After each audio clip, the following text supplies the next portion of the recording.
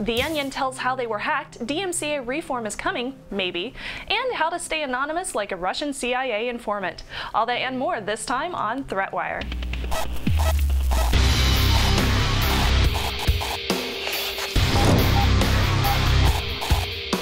Hello and welcome to ThreatWire. I'm Shannon Morse and this is your summary of what's threatening security, privacy, and internet freedom. Now last week, the Onion's Twitter account was hacked by the Syrian Electronic Army. According to an article on BuzzFeed, the Syrian Electronic Army was inspired by an Occupy Wall Street activist article published by Workers' Activation, which is a revolutionary socialist organization. The article, titled "The Onion Website Joins the U.S. Anti-Syria Club," was written by Seamus Cook, who said, "I will say that the Onion very much deserved to be hacked based on their terribly biased articles on Syria. The article they wrote about the Syrian Electronic Army post-hack was especially repulsive and only further proved the points made in my article." Now on May 8th, the tech team for the Onion posted a blog detailing how the SEA was able to obtain the social network password.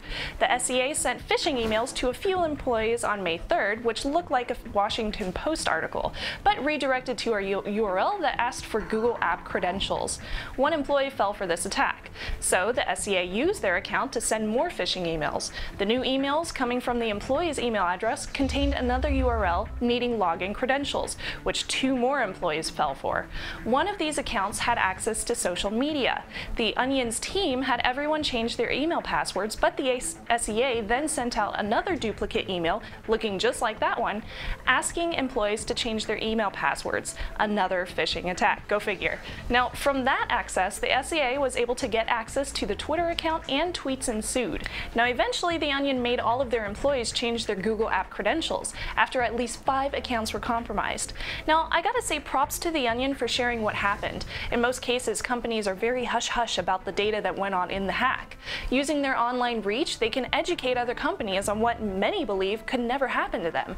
So how do you protect yourself and your company?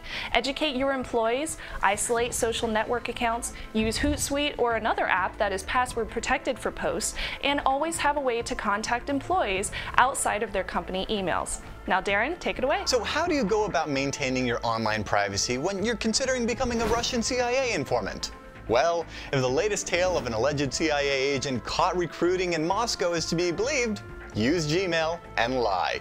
The story of Ryan Fogel, third secretary to the political department of the U.S. Embassy in Moscow, is developing into somewhat of a Cold War-era spy scandal. The diplomat was declared persona non grata, which is fancy Latin for GTFO, political immunity notwithstanding.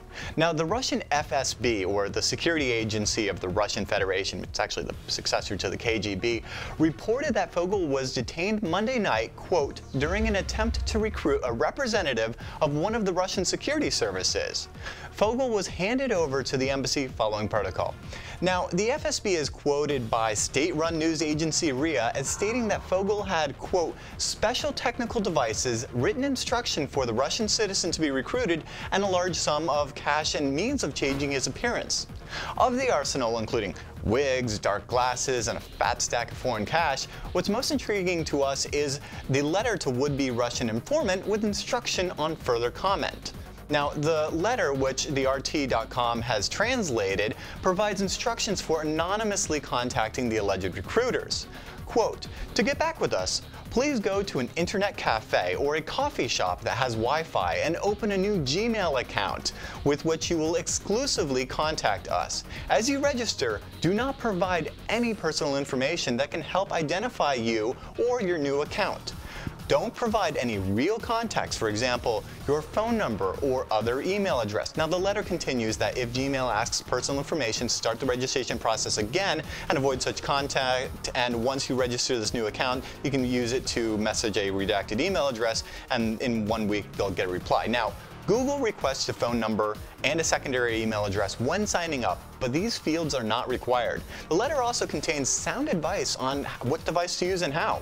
If you use a netbook or any other device, for example a tablet, to open an account at the coffee shop, please don't use a personal device with personal data on it. If possible, buy a new device, paying in cash, which you'll use to contact us. We'll reimburse you for the purchase. Now, I'd say all of this is actually pretty good advice, so if you're looking to maintain privacy while keeping that mainstream social profile, do what the CIA suggests. lie. Now, a new bill is being proposed called the Unlocking Technology Act of 2013, which would give Americans freedom to unlock, repair, and modify devices that they own. Unlocking cell phones was deemed illegal earlier this year in January by the Librarian of Congress, with the White House attempting legalization efforts thereafter. 3 bills have been introduced since then, none of which have really been a complete solution to the problem. The new bill will protect users as well as developers who create apps and software for unlocking. Currently, developers face a huge fine and several years in jail for distributing such software. Now, this bill will hopefully spur a much-needed change in copyright with the reform of the broken Digital Millennium Copyright Act. Now, you can read the bill, and if you agree that this is a good solution, definitely let Congress hear your voice by using the link at fixthedmca.org. Last week we asked how you feel about companies gaining access to your social media accounts, and our comment of the week comes from Pontus Wellen, who wrote, "If I went to a job interview and they asked for my Facebook login, I'd walk out immediately. I would never want to work for a company that thinks it's okay to force itself into my private life." Thank you, Darren. Now this week we'd like to know how you feel about the new Unlocking Technology Act of 2013. Give us your insight below. Now remember, you can find all the ways to subscribe at threatwire.org and get involved with our Google Plus community. That's where the conversation continues all week. And with that, I'm Shannon Morse, and for Darren Kitchen, we'll see you next week. Bye.